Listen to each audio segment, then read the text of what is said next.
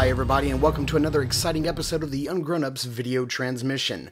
I'm your host Mark, and to celebrate the Man of Steel just opening yesterday in theaters, we're going to be taking a look at last year's release of Hot Toys Superman the movie, the 1/6 scale Christopher Reeve Superman. This is a fantastic product that was brought to us in collaboration of not only with Hot Toys, but also with Sideshow and Warner Brothers and of course DC Comics. So this is a figure that I pretty much bought last year when it was released, thinking that it was going to sell out, but I think it pretty much hung around most of the year. I think only now is it starting to sell out in certain retailers, but you can still find it online. But this was a figure that I thought surely it's going to sell out, and I really wanted to buy it as an investment piece. I figured I would buy it, hang on to it for a little bit, and then sell it once it sold out. But as it turned out, I actually fell in love with the figure. It was one of the more simple but just absolutely gorgeous figures, and I couldn't bring myself to get rid of it, and I still can't. It is still an absolutely fantastic figure. This is the Sideshow exclusive, so that does mean that it does come with the little chain of kryptonite that was featured in the film as well. And I got to tell you, this is probably one of the probably the most elaborate non-DX box that Hot Toys has ever put out. This box is fantastic. As you can see, this is how it displays. You're actually allowed to sort of display it on your shelf. It actually comes like this, pretty much a square package. Comes in the box like this, and then this piece here sort of folds up and makes the corner that, to sort of fill out the box. This was a throwaway piece. It's just cardboard. They didn't have to take the time to, get this printed and folded and put together. It fills up the package very nicely, and then it just sort of opens up and allows you to display the box on your shelf like this. And it's absolutely fantastic. I'm really glad they included this. And one of the other things that's really, really cool about this package, and I'm just going to take off the top here, sort of show you, is that it is in memory of Christopher Reeve. And one of the things of note is that when you made a purchase, when you purchased this through online retailers, a portion of the proceeds of this figure actually went to the Christopher Reeve Foundation, which was an absolutely brilliant way to sort of immortalize him and remember him and do something in his honor, as well as provide a high-end collectible for Superman or Christopher Reeve fans. So that was a very nice touch. Again, something that Hot Toys didn't have to do, but they did anyway, and it was absolutely fantastic. So whether that was Warner Brothers or DC or Hot Toys, whoever made that call, good on you, because that was a great idea. So let's get this guy cracked open and take a look at what comes in the package. So here we have Superman unboxed and standing in all of his glory. What you do get here is a flight stand. It's a really tall flight stand, very clean, not a lot of things obstructing it. And I like to kind of stand him in front of it and use that to sort of keep his cape out. Even though the cape does have some wire work in it, I always like to sort of hang it across the flight stand when he's not a flying pose. As far as accessories for the figure, you really only get 6 hands. That's it. 2 fists, 2 relaxed palms, 2 flying palms. That's really all you get. Of course, you do get this, I'm sort of on the fence about this base. The base looks fantastic, but it's so cumbersome, and it's such a source of frustration, constantly trying to keep the pieces in, that I'm sort of on the fence about how I feel about it. And if you didn't get the Sideshow exclusive, that's where the accessories end. But again, this is the Sideshow exclusive, so you do get this ball of kryptonite. It's green, translucent plastic on the front, and then a sculpted sort of rock on the back, and that is a metal chain, a real metal chain, so that it can sort of hang around his neck, like it did in the film. So, and you don't get that without the Sideshow exclusive version. So not a lot. Doesn't come with the figure, a lot with the figure, but then again, he really doesn't need it. So we will take a closer look at the accessories. It'll be really quick, 'cause like I said, it doesn't come with a lot. but I do want to show off the Kryptonian rock. But other than that, yeah, let's take a closer look, and also take a closer look at this head sculpt, which is absolutely fantastic. Okay, like I said, right off the bat, we're just going to look at the accessories really quickly. You do get 2 of these hands right here. As you can see, they are the flying hands, or his gesturing hands for when he is flying. You get 2 of those. They are sort of identical, of course. These are very nice hands to include. You also get your standard fist. Again, very nice, very nicely sculpted, and appropriately colored for the figure. He does have sort of a tanner look. And of course, you get your sort of standard relaxed palms, but nobody hardly ever uses those. And then, of course, this is the Sideshow exclusive Kryptonite rock. So you can see how it's sort of half and half, almost like an egg cracked open. You've got this very bright, non-lit, sort of translucent green material in the front. It looks adequately shiny, and you can turn it in different ways, and it sort of only right on is it kind of bright, and as you turn it sort of gets darker, which is really cool. Must be something sort of reflective in there. On the back, it's kind of sculpted like a rock, so some nice detailing there, and of course a pretty lengthy metal chain. It's got a lot of heft and a lot of weight to it, so really nice accessory. Not sure this really should have been a Sideshow exclusive accessory for the price of this figure, which I think was like $194 last year when I purchased it. It really should just come with this guy, because it doesn't come with much else. So so those are the accessories. But while we're zoomed in here, I really want to take a look at this head sculpt, because this is one of the better, I would say one of the better like non-DX figures that we've received. This head sculpt is just absolutely fantastic. That is Christopher Reeve all day long. It is spot on. I think the intense look in the eyes is absolutely perfect. I'm glad they did not go with a DX on this figure, because I think getting his eyes spot on, I think was a major point with selling this head sculpt. And so I'm actually really happy that this is not a DX figure. The intensity in the head sculpt, in the face and the eyes, the laugh lines, or the little slight wrinkle around his mouth that was so perfectly Christopher Reeve, the lips, the chin, the divot in the chin, just everything about this head sculpt is absolutely perfect. This, in my opinion, is a flawless head sculpt. Not a single problem with this at all. I love that there is no neck cut. Like, we don't get any sculpted neck down on the head sculpt. It's just the hair and the chin over the rubber body overlay, which I think is perfect. It's just, I mean, I can't say perfect and fantastic enough. This is spot on. Not even a DX figure. Absolutely perfect. One of my absolute favorite head sculpts ever produced by Hot Toys. So, just can't say enough.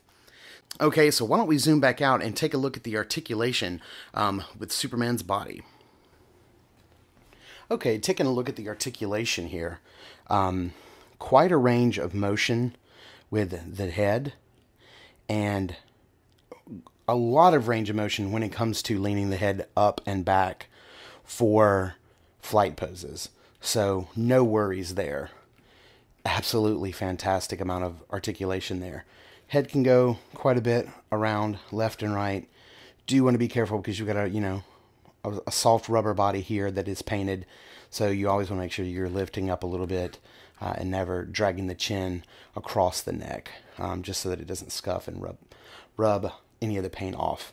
So you've got a nice ab crunch here. He leans back quite a bit, enough to give you that sort of heroic, sort of puffy chest look, which is fantastic. And what would a Superman figure be without the shoulder articulation to be able to get the hands and the arms all the way above his head for those fantastic flight poses, which we're going to definitely get to here in a minute. But, you are sort of restricted at the waist because of the suit all being like a uniform, like one long, huge piece. You do have... yes, that is a double joint at the elbow. It's not the tightest double joint in the world, but it is there nonetheless, which is really nice. Pretty standard articulation with the wrist and the shoulders.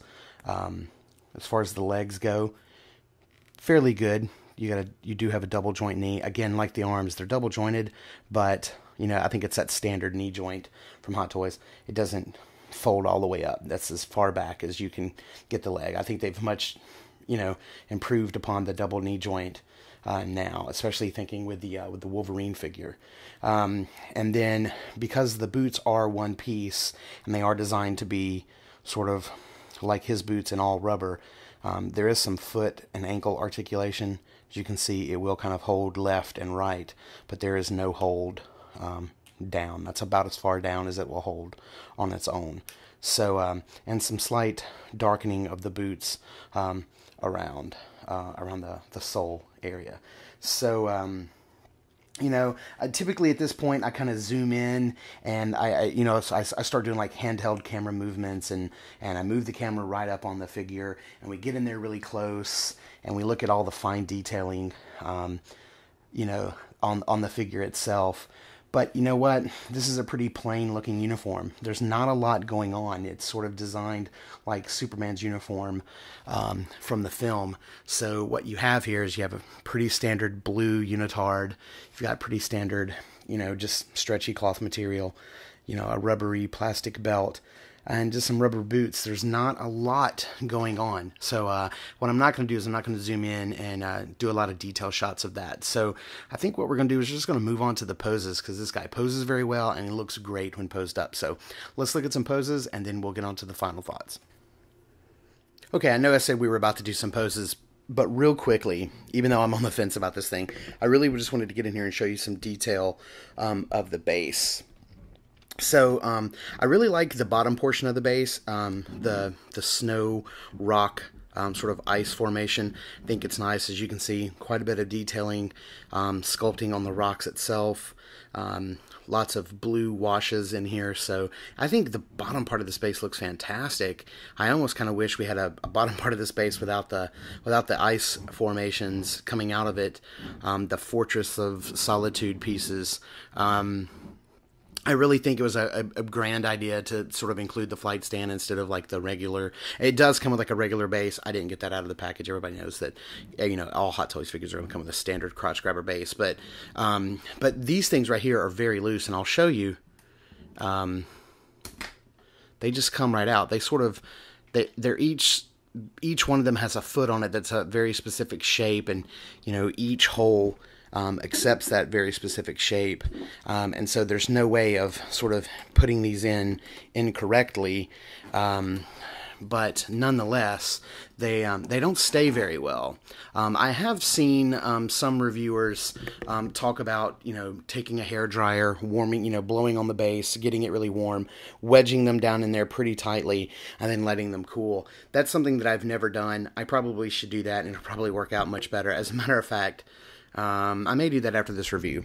I may go and warm up the base a little bit and see if I can get these to stick in there a little bit better. I've always had a problem with them. I know everybody typically does. I don't think anybody's bases stand the way they want it to. So that's the only real downfall with this base. It looks fantastic. It's very dynamic, but at the same time, it's quite bothersome to have to fool with. So okay, just wanted to get that out of the way. Now let's take a look at some poses.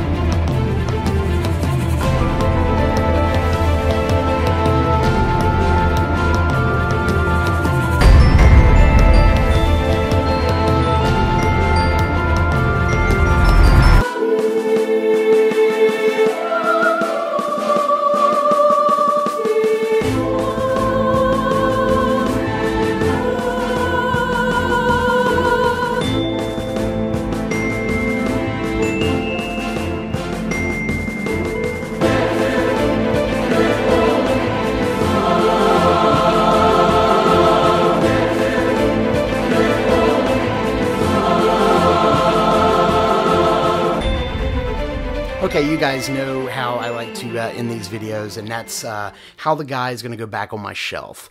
And that very last pose you saw, I really like this pose.